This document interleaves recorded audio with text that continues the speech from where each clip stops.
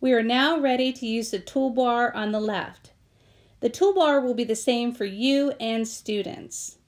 You'll notice on this toolbar they'll be able to write with a series of pens. If you notice, you will have different ones. You'll have to hold down on that pen and then they appear. Did you notice also they disappear after a while when you don't use them? So just go ahead and hold down. The first one is a very fine tipped, and I'll have to change. If you look at the third one down, the color's on black right now, so you can't see anything. So let's make it yellow. We'll go back to our pen. And we'll show you the different widths for each pen.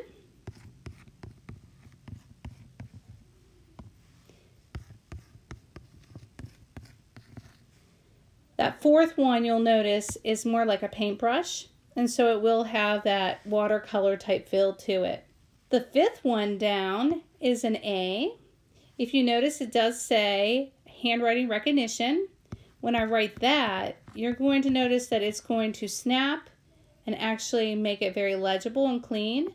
That is great for students that may not have the best handwriting.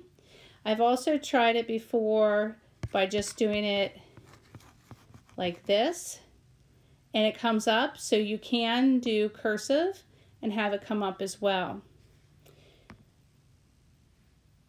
You can also have shape recognition. Shape recognition is going to allow you to make perfect shapes. The second button is erase. If you notice, if you hold down, you can clear the entire board. If you just click on it and then go out from it, you can erase anything that's been written, but I can't erase anything that is like shapes or recognition. Those will have to be moved another way. So these can be erased. Then you can, from underneath the color, you'll see a lasso. What you can do, and I was talking about those shapes that you couldn't move, you can actually move them if you circle, and then you can move it anywhere around, including if you wanted to erase it, you could bring it down here to the very bottom. You'll notice that a delete will come up and you could put it here. The next feature underneath is a post-it.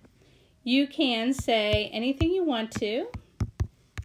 As you type, the words get a little smaller. You can also click on the little dot in the right of the post-it, and you'll notice that you'll be able to change the colors of the post-its too. You could differentiate with students and have them use different colors for different groups. And then you would also be able to take that post-it and pinch out to make it bigger or pinch in to make it smaller. So that'd be great for a teacher to make comments as well. And the last one, you'll notice it has a pen, but it has a little plus next to it.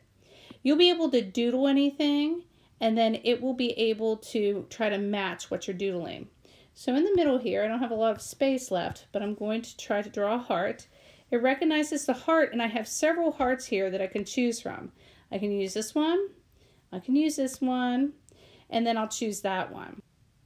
At the very bottom of the toolbar, you'll notice a plus sign. If I click that plus sign, you're going to notice that there's a whole new toolbar, and that will be our next featured video.